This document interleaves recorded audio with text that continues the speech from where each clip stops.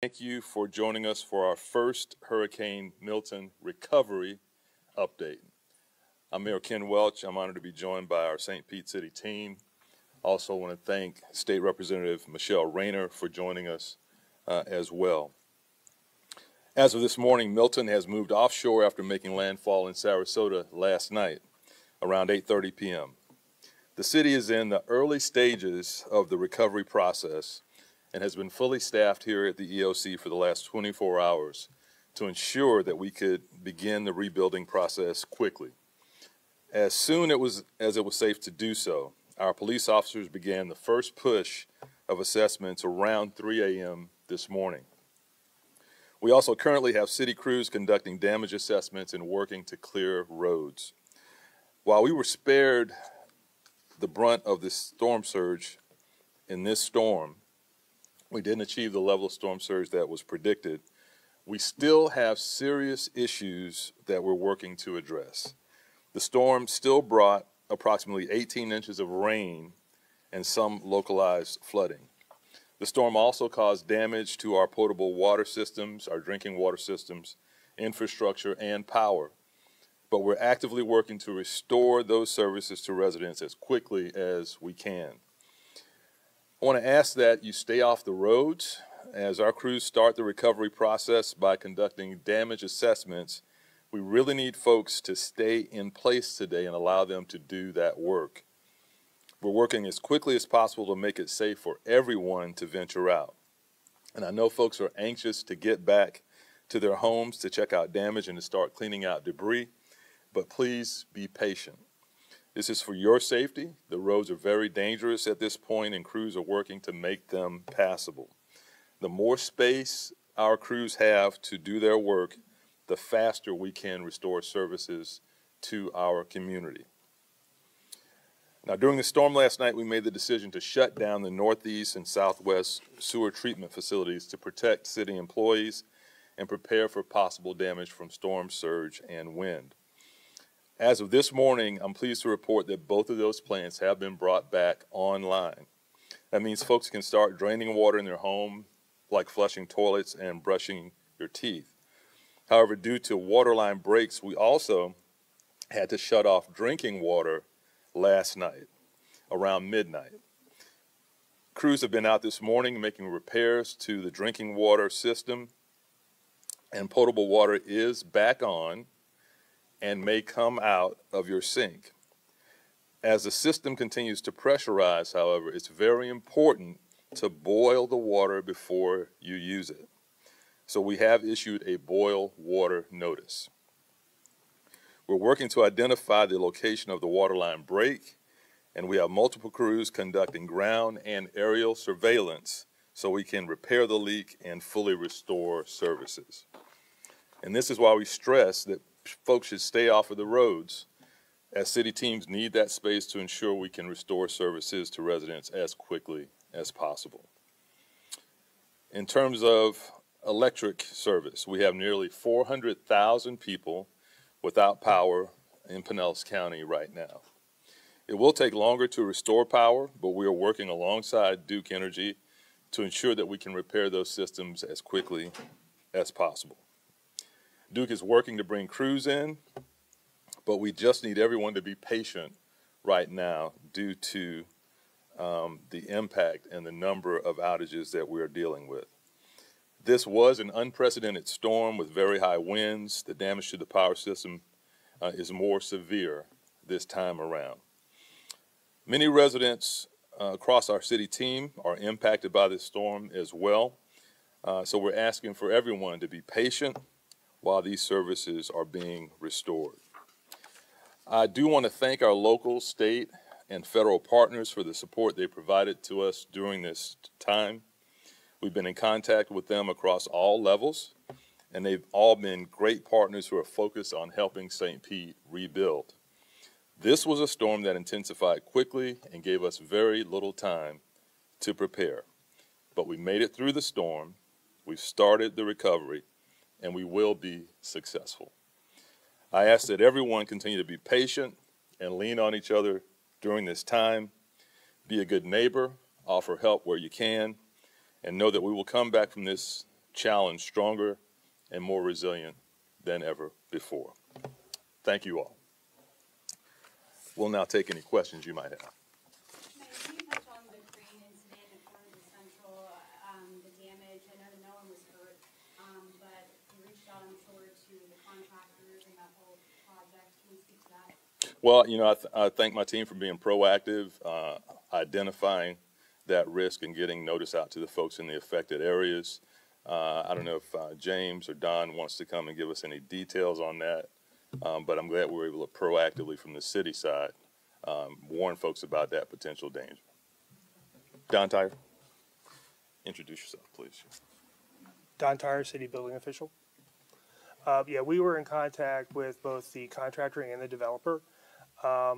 The T-crane section that fell was the 500-foot section. The 600-foot section still intact. They are flying an engineer in to certify the 2 remaining cranes before they put them back in service. That's going to be a mandatory requirement.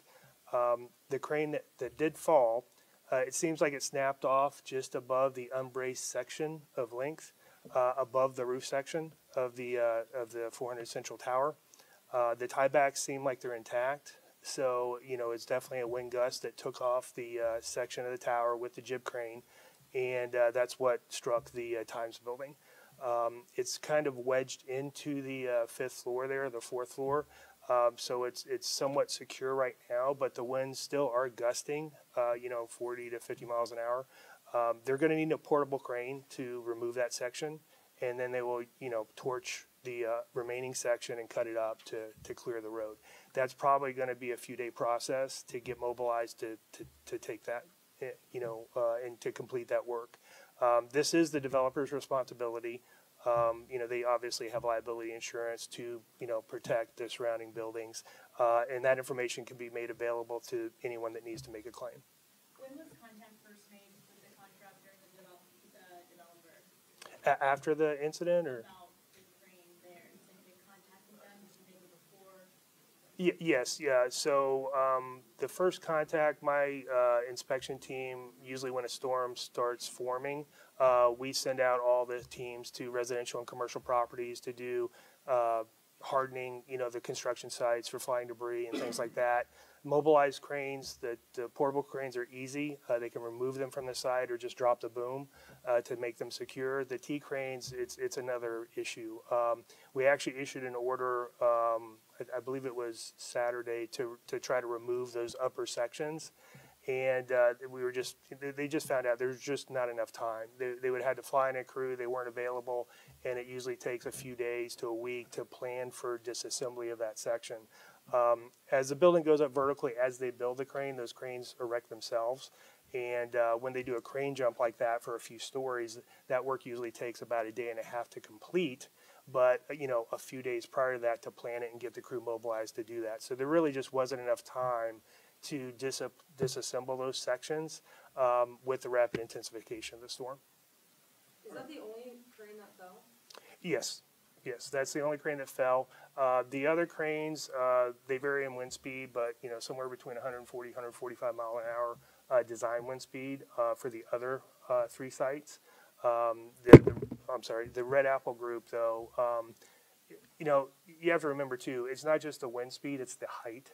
So wind gusts are much higher the higher you go up. So those cranes were 500 to 600 feet. All the other cranes were much lower. Is anyone hurt or injured? As far as we know, no one was hurt. How far did the crane fall? Actually, it just basically went over First Avenue South. So, that right-of-way is probably approximately 100 feet wide.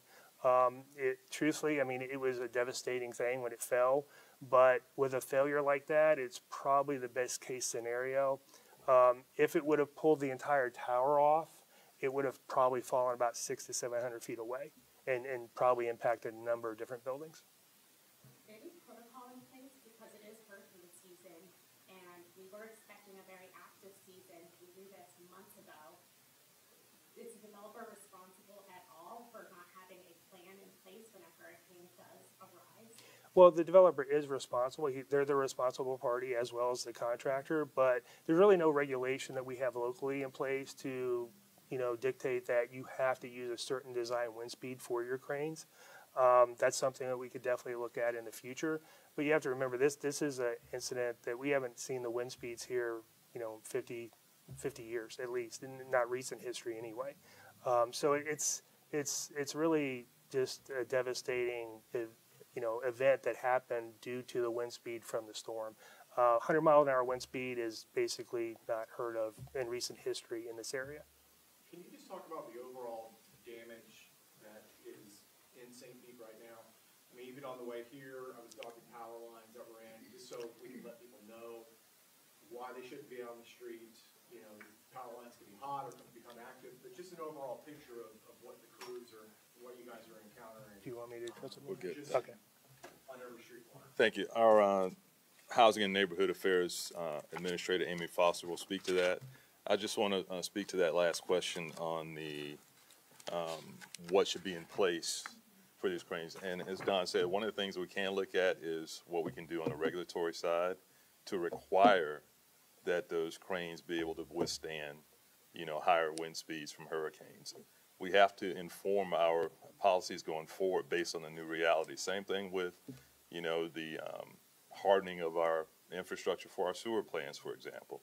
We talked about a current project that's underway at the Northeast plant to raise it so it can withstand 11 feet of storm surge. $70 million project, great forward-looking project to raise that standard. And now we're seeing storm surge come in 15 feet predicted. So we need to look at our total capital programs going forward to make sure they match the threat that sea level rise is presenting to us at a much faster pace than we anticipated. So, Amy. Good morning. Amy Foster, Housing and Neighborhood Services Administrator. We haven't been out on the roads long this morning, but we are assessing the damage in order to determine where our most vulnerable communities are and where we will need to put out comfort stations or points of distribution or other ways to care for our residents as they recover from this incident. Certainly there are a lot of downed trees, there's a lot of downed power lines. We didn't even make it through most quadrants of the city yet. There's hundreds of city staff that will be out on the streets working these assessments. We'll also need residents to report things via See-Click-Fix so that we can get out there. I can report that sanitation will not be conducted today. They are assisting Parks and Rec and the Forestry Department with doing our first push at this time. But we're hoping that maybe later today or tomorrow we'll be able to share more about that, and the damage assessment teams will be out on the road as well. Did we receive any fatalities if you have a ballpark of like how many people were transported to hospitals? And then sorry to make this a very long question, but if you could also speak to, the number of calls that you received and how that compared with the wind situation versus the storm surge situation. Sure. Good morning, Tony Holloway, Chief of Police. We received 2 fatalities. One was a medical. The other one was someone that was found in the park or waiting to get the medical examiner to give us cause of death. 2 people lost their loved ones, so we did lose 2 people during the storm. As far as people being transported to the hospital, I'll have the chief cover that for you.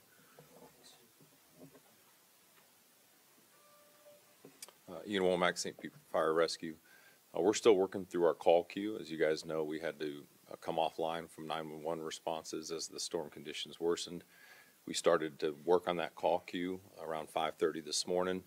We're still working through that. I don't have definite transport numbers, but I know we have about 50 calls, high priority calls we would classify queue that we started working on at 6 o'clock this morning. Overall, from when we opened our sub-center, we've had about 1,000 calls since then. Notably, that's a little bit of a smaller volume to your specific point about how it would compare to Helene, and we do attribute that to the public doing well, listening to the evacuation orders and getting themselves out of harm's way, and that's made a huge difference in our ability to address the people's needs that are still here. Is that 1,000 since the storm started, just to clarify? 1,000 since we set up our sub-center went live, which was Tuesday at 8 p.m. And then, of course, the damage to the shop, if anyone's able to speak to that. bring up James Corbett, our City Development Administrator. Morning, James. Morning, James Corbett, City Development Administrator. So the outer roof and inner roof for Tropicana Field was blown off, and it blew to the south of the stadium. So the majority of the roof has been ripped and blown off, and it's now located south of the stadium. No one was inside, right? I know there's been on social media, people thought first responders were set up in there in linemen. There were some individuals inside. I believe it was about 14 individuals. It was not the first responders and linemen. It was security and other associated groups inside the building, and they relocated safely to another part of the building. Was anyone injured at the Trop? To my knowledge, no. Okay. I asked this question on Tuesday and it wasn't answered. What is the Trop rated for a hurricane? What can it withstand? I do not know that answer. Do you?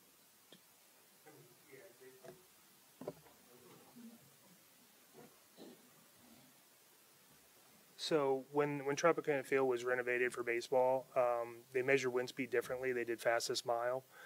So it's somewhere between 102 and 110 fastest mile.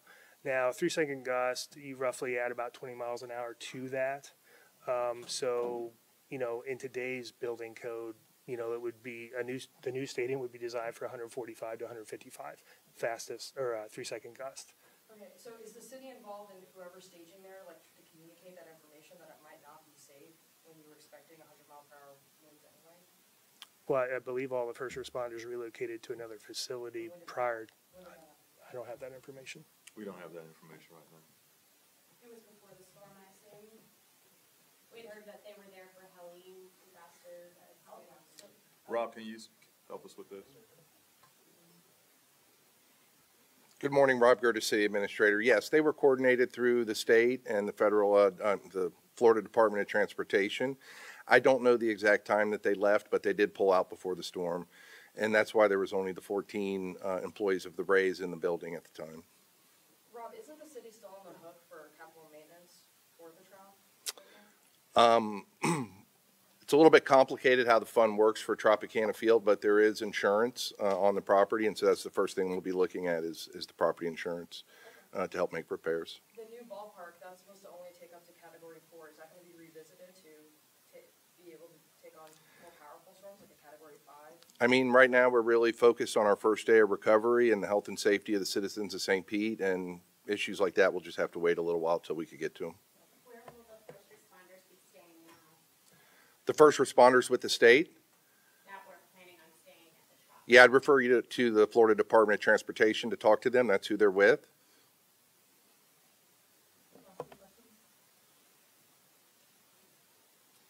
That might be it. If there are no other questions, thank you all for joining us. Stay safe.